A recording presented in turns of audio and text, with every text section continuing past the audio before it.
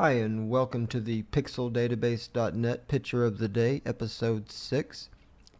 This is going to be a really quick video because I've got to do some work, but I'm just going to right-click and say Save Image As. I learned I don't have to go to Paint.net, and I'm just going to call this Tuxedo or something.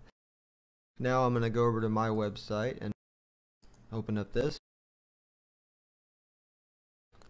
Now the first thing I wanted to do, let me paste that in. I wanted to show you the background here. I guess this is a movie poster. I'm not familiar with this actor, but or maybe it's something else. It says I don't even know what I don't speak Arabic as what that looks like, but if it's not, let me know. So I'm gonna just do a real quick query to kind of get rid of the black, background, but the red less than 100. I'm gonna do to keep the pink bow tie and the, I guess that's a handkerchief and the lapel or whatever that's called. So got you a very solid color background. And I'm going to just show you a couple of little things. I'm going to do one little thing here just to, like, if I wanted to make the color different, I could swap it to blue-red. I'm going to go ahead and download that because I want to show this person.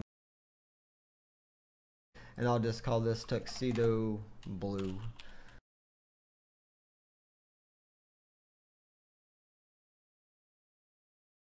And then the last thing I want to do is just do a hide. If you ever need to do some background removal, this is what PixelDatabase Net was originally developed for, because I buy stock photos and I couldn't get rid of the background. So I wrote a program that did this. Hide pixels where total less than 20, because all the black now should be a very solid color 0.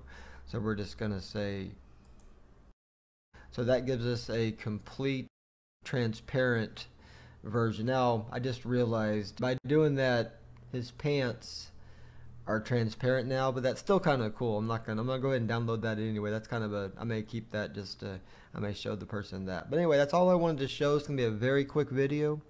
If you have any questions, let me know, comments, suggestions, or if you have any problems on the site, try it out. Let me know your opinion. All right, have a great day.